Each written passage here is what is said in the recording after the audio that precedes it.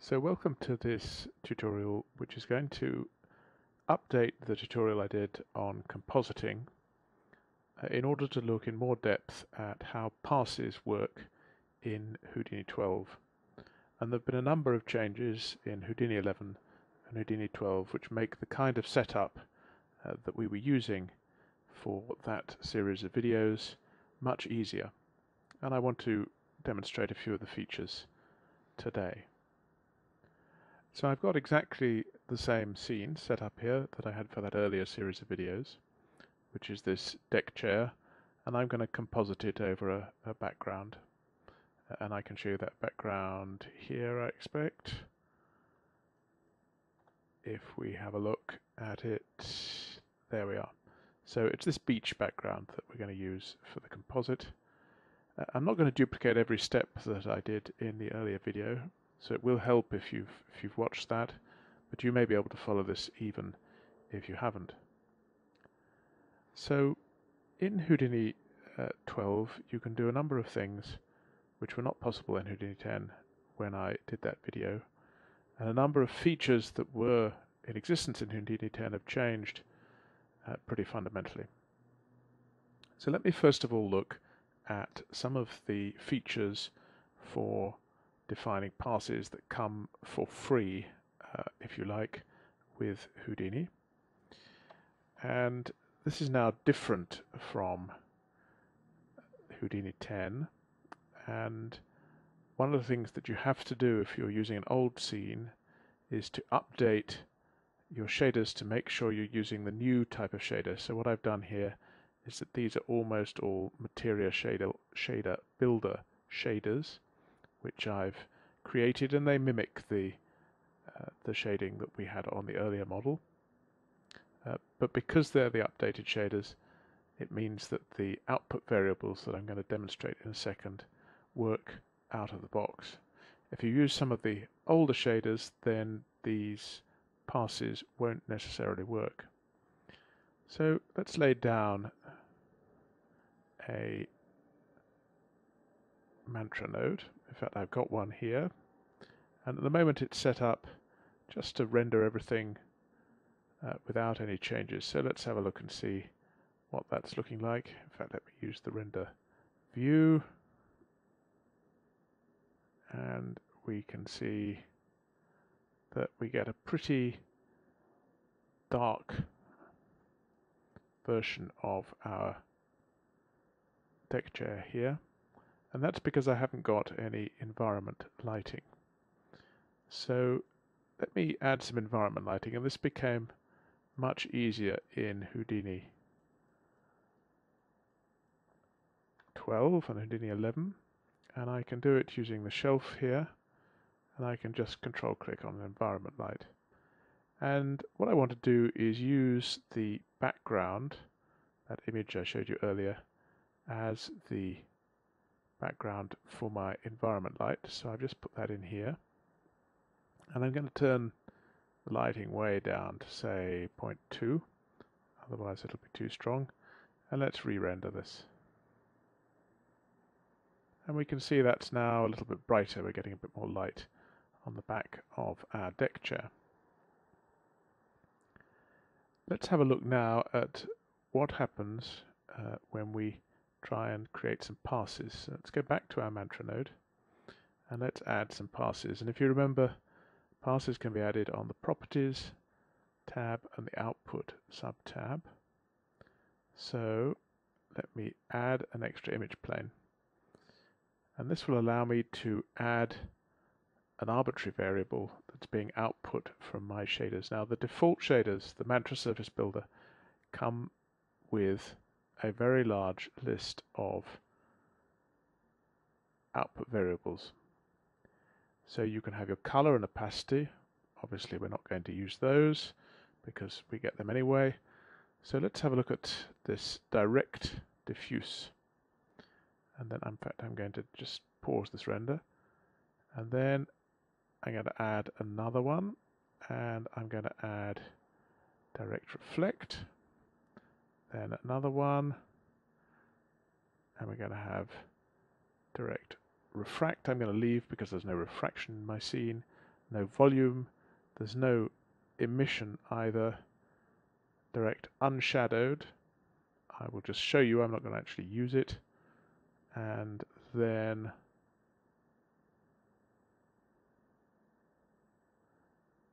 that may be the last one that I need. Let me just check. I'm not going to show you reflectivity. Shadow matte is special, and we're going to come to that in more detail in a moment. So let's leave it at that, and let me render this out and see what we get. And in fact, I've rendered this rather large, but I think you can see the render there on the video.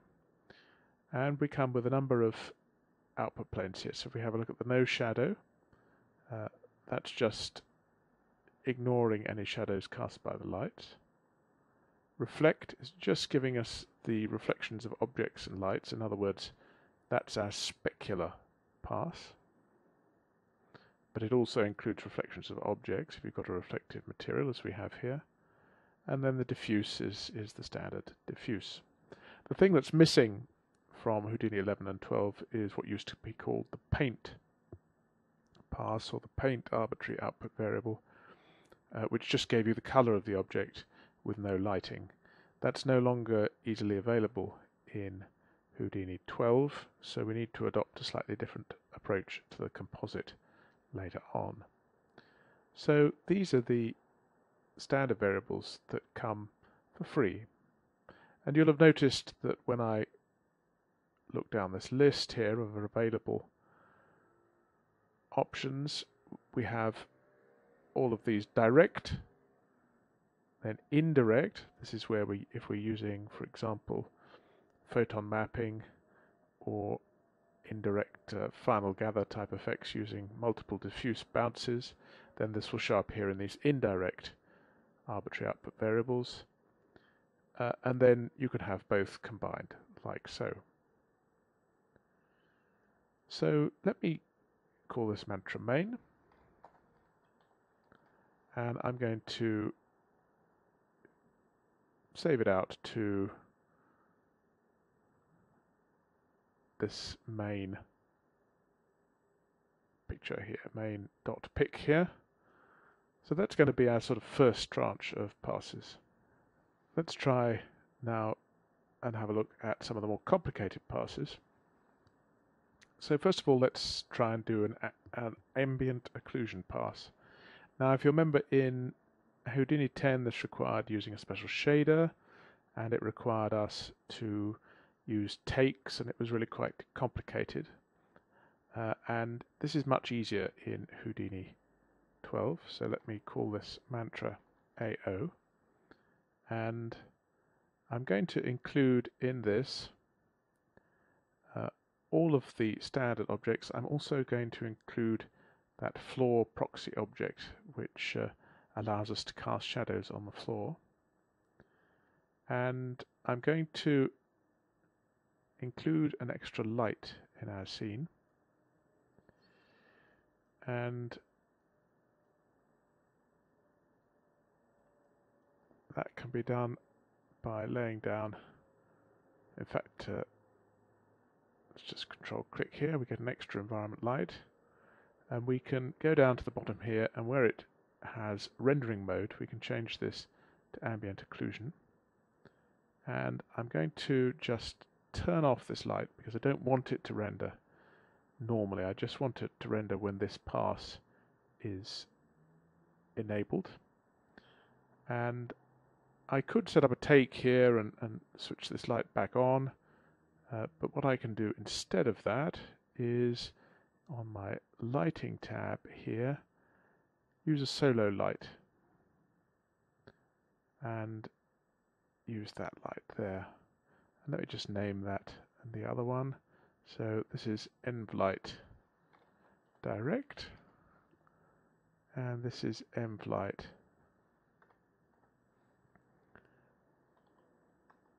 AO.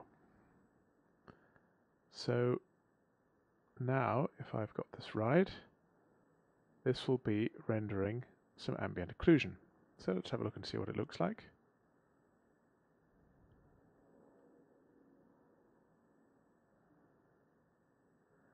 And indeed we are getting ambient occlusion.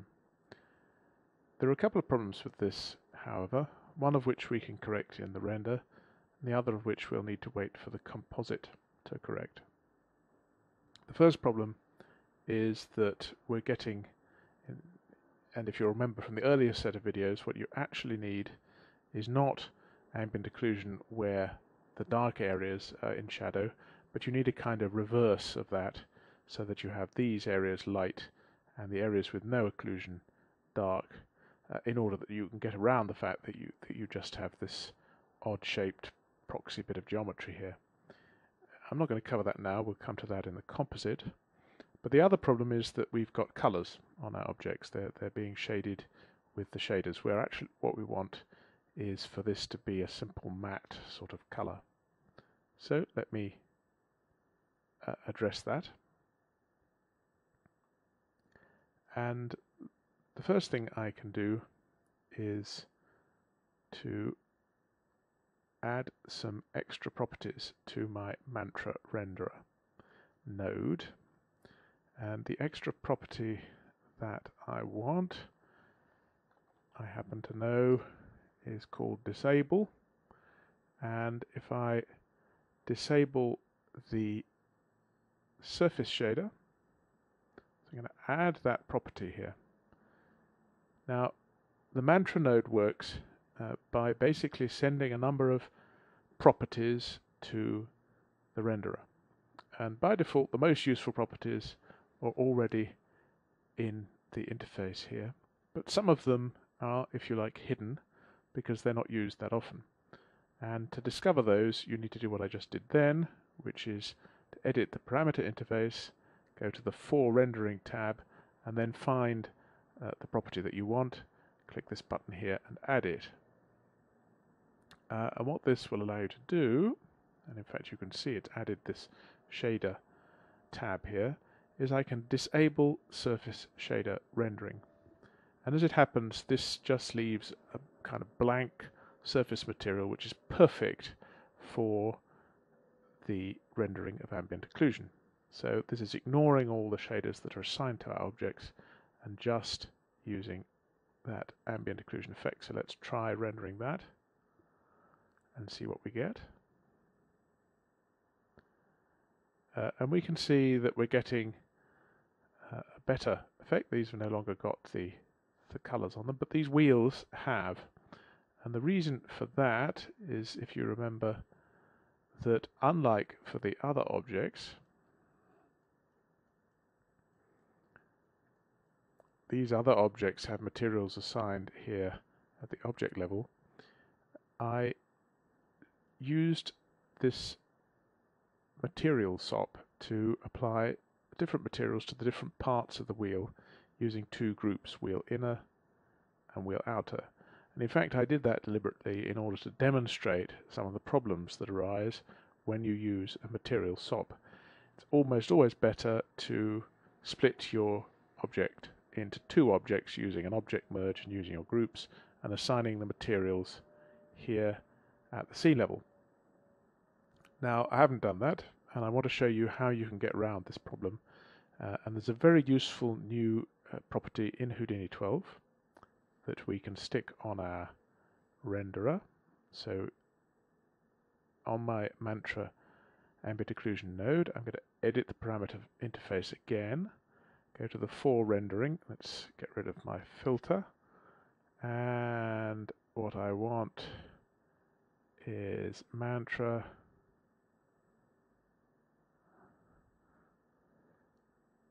geometry, and somewhere here, if I can find it, is something which disables, here we are, ignore geometry attribute shaders. So if I add that to my interface, and I can apply that and then accept it, what we should see is that under the Properties tab here, if we go along, we have the Geometry subtab, and these two parameters here all the time. The new one is this ignore geometry attribute shaders. And what this does is tell the renderer to ignore any shaders that have been assigned using that material SOP. So let me render that out and see what we get. And we can now see that we're getting a scene with no shaders applied. I'm just going to change the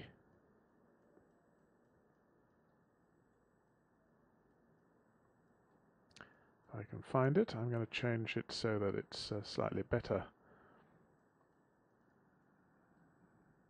Here we are. That it has a slightly better. So I'm going to have an angle of 90. I'm going to have a max ray distance of, say, 7, and I'm going to have a sampling quality of 50. And what that should mean is that we have a much smoother output when I render. And there we are. So that's pretty good. Let me assign that to a file.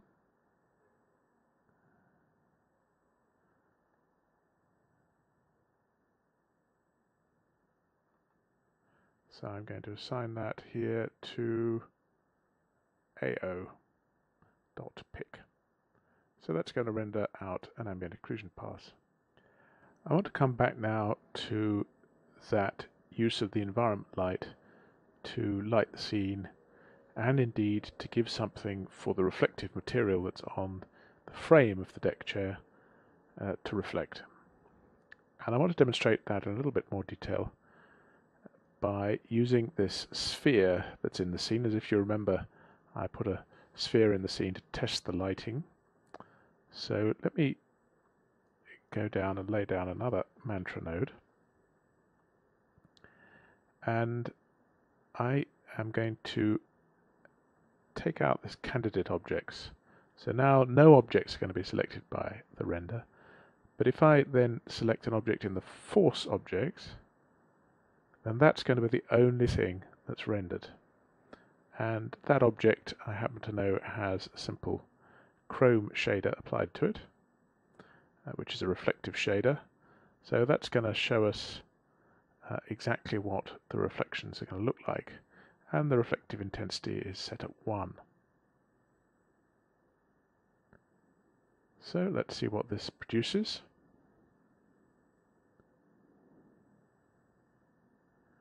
So we see we are getting a reflection of the scene, of that environment map. And in fact what I'm going to do is just see this in our interactive renderer. So let me render that out. And we can see it there. And in the old video in Houdini 10, I used a rather complicated system of using the transforms from a null to orient my environment map. I don't need to do that this time round, because if we have a look at our environment, light, which is down over here, it has a transforms tab. So I can rotate it around the y-axis, like so, and as I do so, we can see that the reflections change. Now at the moment these reflections are quite dull, and the reason for that is that my light intensity is very low, and the reflections are proportional to the light intensity. So if I turn up the light intensity, the reflections increase. I may not want, however, a direct connection between the lighting of my scene, the intensity of the light that's affecting everything, including the diffuse reflections. I may not want to connect that directly to the intensity of the reflection of the environment. I may want to use a very low environment light, but have quite clear, bright reflections on the reflective materials. So I can divorce these two things, and I can do that by laying down another environment light. In fact, I'm just going to copy and paste the one that I've already got, and let's call this reflect. And what I can do with this light is change it from direct lighting to ray tracing background. Now that's going to mean that the ray tracing engine, which is calculating the reflections from our reflective materials, is instead of going to look at, it's no longer going to look at this environment light to see what the environment looks like. It's going to look at this environment light here, the one that's set to ray tracing background, and that means that I can increase the intensity of this to 1, so we get really bright reflections, while maintaining the same lighting for our scene as a whole. So that's a more detailed explanation of my reflective component. Let's move on now and have a look at shadow mats. So now let's have a look at generating a shadow mat, and this is a completely different system from Houdini 10. In Houdini 10 you had to assign a particular shader to the objects which you wanted to be had to have a shadow mat. Things are a bit easier in Houdini 12, so I can lay down a mantra node, and let's call this shadow floor, and what I want is to see the shadows on the floor cast by the deck chair. So the first thing I need to do is to make sure that my floor is visible, and by default it's not visible, so I need to force its appearance. So I'm going to put it here under the forced objects parameter. So that's going to ensure that my floor appears, and then on my properties and my output tab I'm going to add an image plane, and I'm going to set it to direct shadow mat, and let's render that out and see what we get.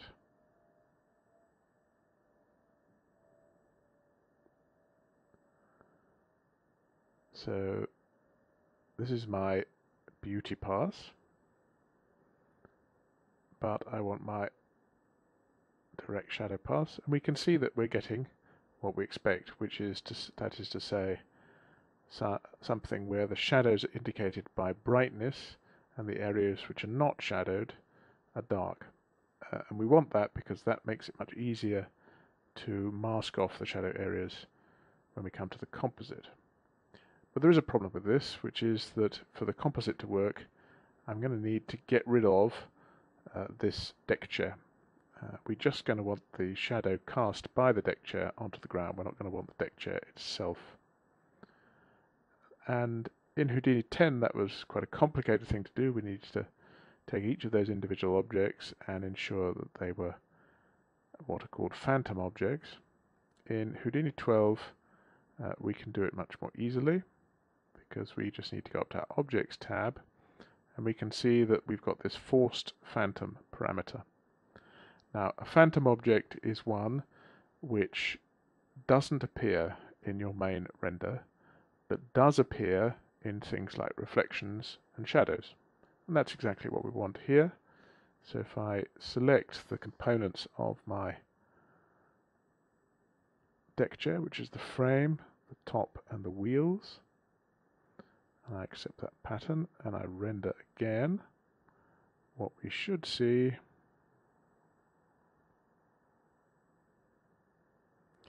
is that we're getting as we want. Sorry, let me show you the shadow mat. We're getting as we want, just the shadow cast by the deck chair. So I'm happy with that. So let me go to the Properties tab and change the output to Shadows Floor. Now I can use exactly the same workflow to create the shadows for the deck chair itself. I'm not going to go through that because it really is identical, and in fact in the composite I'm going to do today I'm not going to adjust those shadows. However, what I do need is to have some masks, and The masks are where you create a plane or a channel which represents the presence or the absence of a particular object. And in this case, because I've only got 3 objects, I can use a standard color render with the red area representing one object, the green area another, and the blue area the third. And that will allow us to mask off the areas covered by the different objects. Now I've already got a take set up called masks. In fact, I'll show it to you here. And we can see that it consists of just reassigning the materials on each of those main objects, these ones here. These objects here. Whoops. Didn't mean to do that. There we go. Let's zoom in again. So these objects, the top, the wheel, and the frame. So if I have a look at the frame, we can see normally it's got this reflective property, this reflective shader. If I go into the masks, it's got the blue shader. In fact, I make sure that's actually pointing to the blue, and that one pointing to, say, the red, and the wheels pointing to the green. So that should ensure, let's have a look, when we lay down a mantra node here, and I'm going to call this mantra masks, and I'm going to change the take so that we're using that masks take. So that's going to mean that instead of those standard reflective shaders and the shader for the top and so on, we're going to have red, green, and blue. Let's render that out and see what we get. And that's not entirely worked. Let me just see why that is.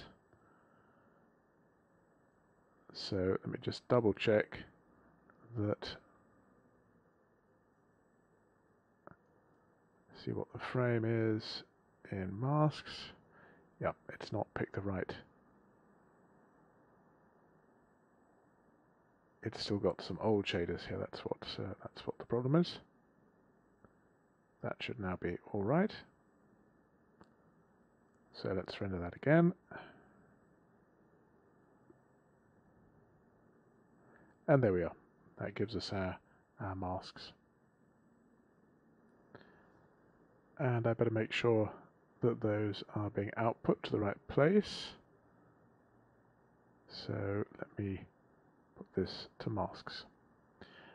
Now I probably want to render all of these passes at once if I want to render one of them.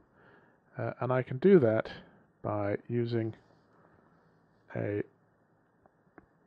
merge node like this, and I can just connect all of these passes into the merge node like so, and that means that when I render the merge node, each of those passes is going to be rendered out. So when I click this and I click render, we can see it tells you what's being rendered here, and it's just rendering all that out. I'm going to pause the video while that renders. Let's look now at how to composite this all together. So let me go to my image network, and I've already laid down the basics of a composite here. And what I've got is something, let's actually do it here. Change to our composite view. So what I've got is our masks. I've got the background plate. I've got that main render, which has the diffuse and reflective passes in it. I've got my ambient occlusion. I've got my shadows. And then I've done some channel copies here to separate out the channels that I want to use, because in general, when you're manipulating things in the compositor, you need the information to be in the color channel rather than in those separate channels. So the channel copy allows me, in this case, to copy into the color channel C the diffuse channel that we've generated, and this one I'm copying in the reflective channel. And here I'm just copying those shadows from the floor into the color channel. I'm also copying them into the alpha channel because what I'm doing here is copying the shadow red component into the alpha channel. That's because otherwise, if we had a look at this, so I didn't have this here. If I just had the color copy, we would see that our alpha channel has the floor in it like this, which is not really what we want. So it's useful to copy, as I did there, the alpha in, so that the alpha is the same as the color channels. So this gives us the basics of what we need to do the composite. Well, let me start by looking at the ambient occlusion, which is probably the most complex part of the composite. And as I mentioned earlier, the easiest way to handle the ambient occlusion is to have an ambient occlusion image where the areas that are shadowed are actually light, and the areas where there's no shadowing are dark. And this will also help us get rid of this arbitrary sort of floor that we've got here, which obviously doesn't relate to the real world. And the way we can do this is using an invert to start with. So let me do that. And the invert is indeed creating light areas where we want them, but it's also creating this big white space here. And what I can do to get rid of that is to do operation in unpremultiplied space, and also change alpha so that that's not being affected by the invert. The next thing I can do is use a color correct to subtract quite a bit like that, so that that takes away all of that area that was showing. Then, by the way, this error is just telling us that it's quantizing the image at that point, doesn't matter. Then I need to put a limit down, which makes sure that my range is 0 to 1, and then an equalize, which ensures that the brightest areas have a value of 1 and the darkest areas at 0. So that's got the kind of image that we want for ambient occlusion. Let's now have a look at how we will adjust and color correct our diffuse and reflective components. And one of the errors I made, foolish error in the earlier video, was to do my color correction in pre-multiplied space. And of course, in fact, you should always do your color correction in unpremultiplied space and then go back to pre-multiplied space once you've finished your composite. What do I mean by pre-multiplied? Well, as we know, every image has some color, these channels, red, green and blue, and an alpha. This is our alpha here. And the important thing about the alpha is at the edges here, the alpha is not 1. One of the reasons you get nice smooth edges is this alpha fades off as you go near the edge. And by default, the color is being pre-multiplied by the alpha. So if we have a look here at the edge of this, we can see that it's not a uniform color, it fades to black. And that's because it's pre-multiplied. And what we actually want to do is unpremultiplied. So it's no longer being multiplied by the alpha and it's just a pure color. So I can use a pre-multiply node to do that. And instead of multiply by alpha, I can divide by alpha. And we can now see, in fact, this edge is the right one to look at. If we have a look at here, this is the edge of our geometry.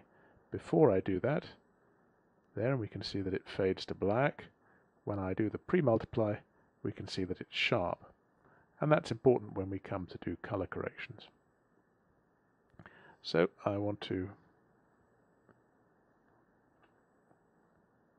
do the same again for the reflective component, and I can then use a color correct on each of these,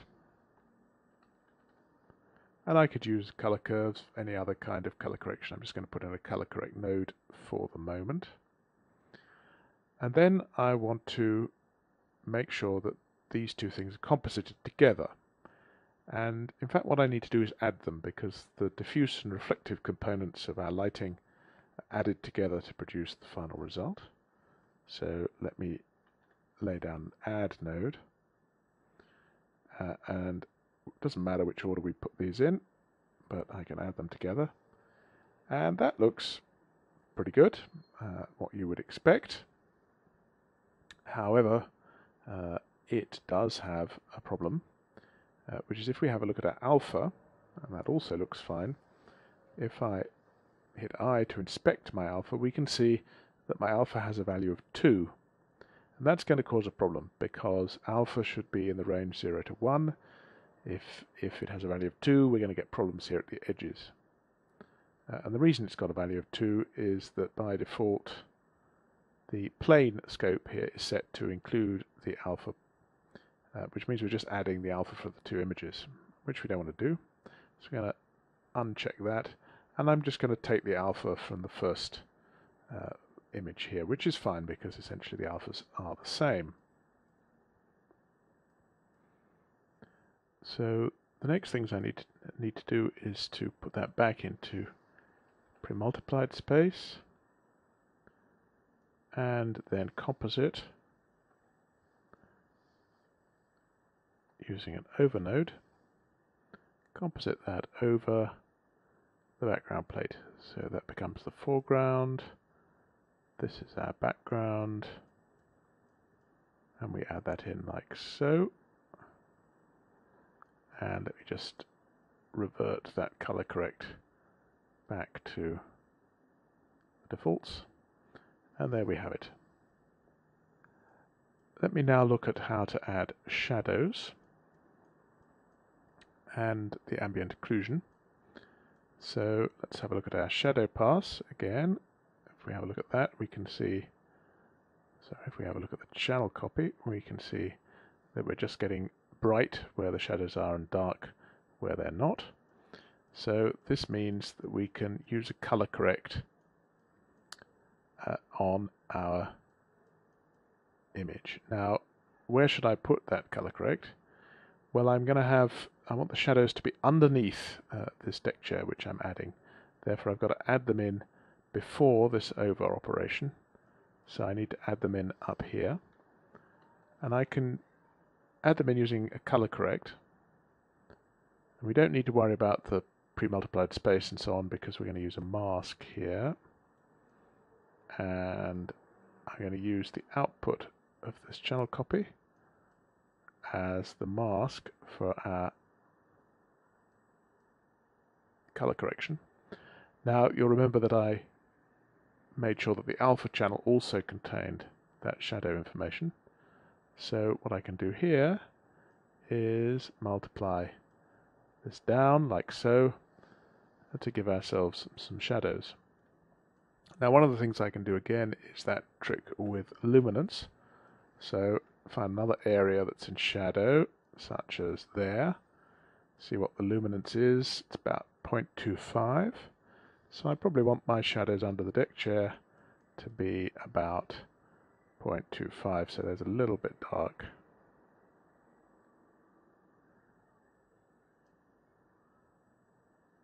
There you are, that's probably all right. So that means that when we composite in our deck chair, there are some shadows. And the other thing we could do here is add a blur node into our mask. So I'm putting a blur node below the shadows here, and I can blur out our shadows like so, and make a slightly more realistic shadow effect.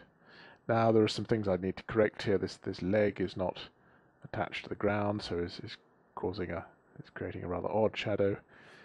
But broadly speaking, that's all right. In fact, I'm going to blur that a little less, and that looks about all right.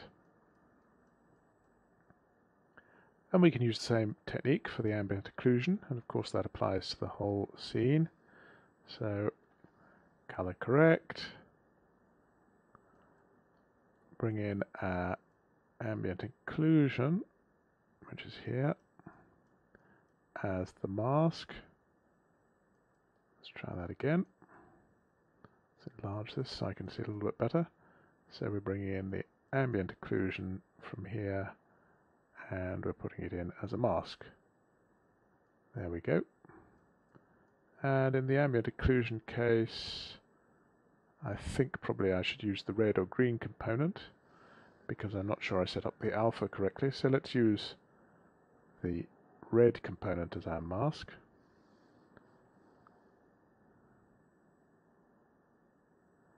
And in this case, what I can do is use the color correct to darken using the ambient occlusion, like so, just to give a little bit of a slightly darker area around this. I probably want it to be quite subtle, like so.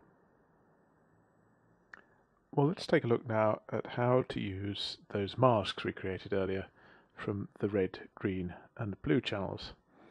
And this is going to be quite complicated, but let's see a sort of naive way of looking at this, which would be to say, well, we want to color correct the diffuse, but we only want to do so for a bit of our set of objects. So let's put a color correct down, and then with our masks, let's just connect in the mask as a mask. There we are, we've got it in the mask input there, so the color correct is only going to work on the areas of the object which are covered by the mask. And we can choose the mask channel here, red, green or blue, representing the three objects that we had. So let's, for example, take a look at the blue, which, if I remember right, I think the blue is the frame. So let's have a look at that. So if we were to really extremely affect the frame by a large amount, that would make it nice and bright. And that looks all right on the frame, but we can see that we've got a problem here, which is where the frame meets the canvas cover of the seat. And the reason for that is that we have areas here which are overlapping, which are both seat and frame, and the red value here is less than 1 because it's not fully on the frame, but neither is it fully off the frame. So you're getting a proportion of this multiplication is being applied to those pixels on the edge, which are lighter because they're overlapping with the canvas material, which is why we're getting this sort of edging effect. So we're going to need to adopt a different approach. So the approach we need to take is to get rid of what's causing this. And what is causing it is the fact that we're using pixel sampling.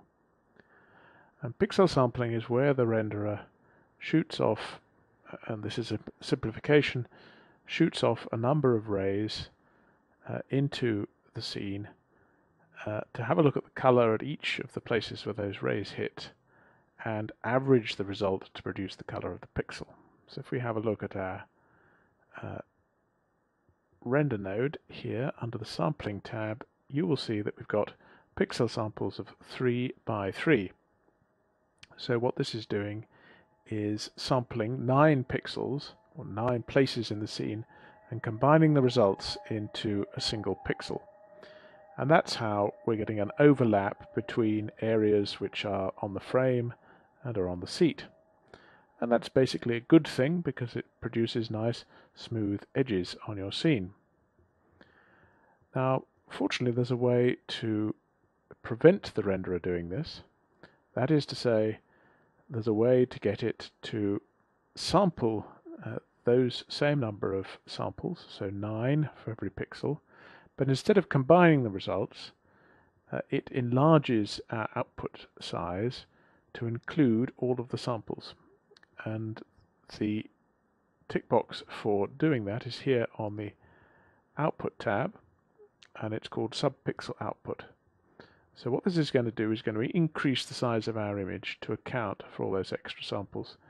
Now I could apply this to all of our render nodes, but I'm only going to apply it to the main, which has got our, if you recall, has got our two extra output planes for the diffuse and the reflection.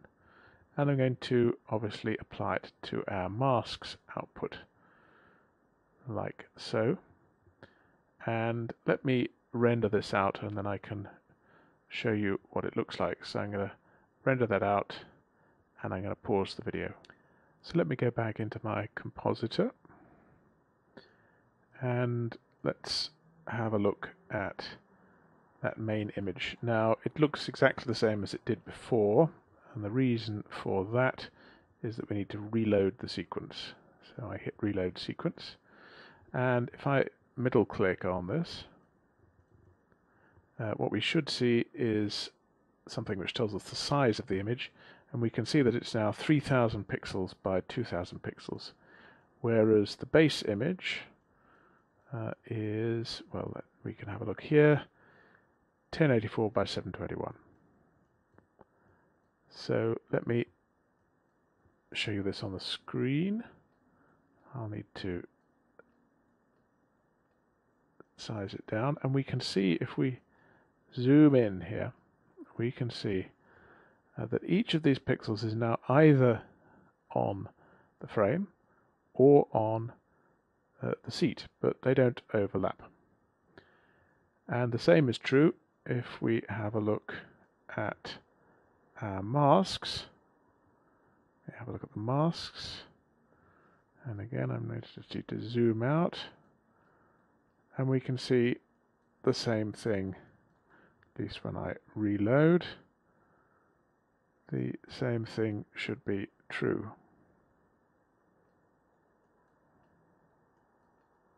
And we can see it is. Now we'll have a problem if Mantra has used different sampling for these two renders. In other words, if in our main render here it's using a different set of pattern of rays being sent out, so that in the main render something will be on the seat and here it will be on the frame. Now fortunately that doesn't happen because Mantra is sophisticated enough to use a regular sampling pattern. So what I can do, just to demonstrate that that's the case, is lay down a mask node, and all a mask node does is sort of mask off areas of the image.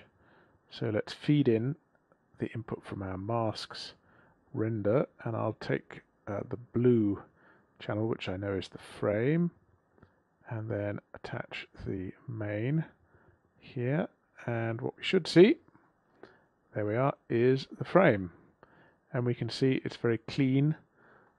The pixels aren't overlapping with the seat there at all, they're all actually pixels that are on the frame. So this means that we can now use our color correct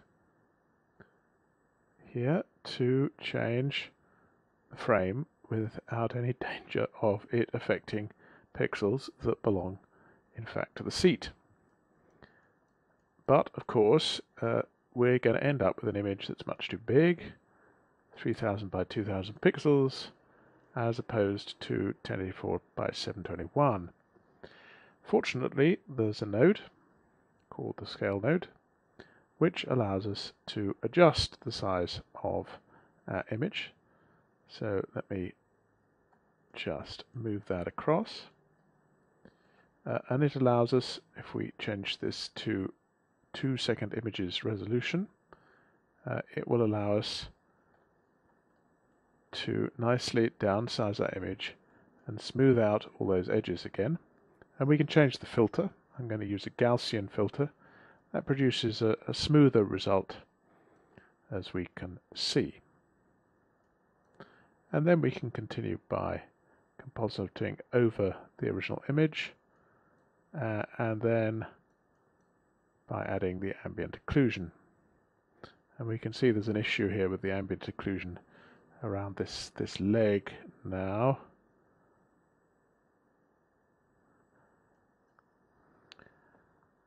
Well, that issue was indeed being caused by some difference in the scaling, so I have corrected it by changing the ambient occlusion render so that it is also producing subpixel output. And then here in the compositor, exactly the same sequence of operations, except that I've then rescaled it back to the size of the incoming image here, and then we're using the same color correct to produce the effect. So that looks pretty good, and that just about covers what I wanted to say about passes in Houdini 12. Thank you very much.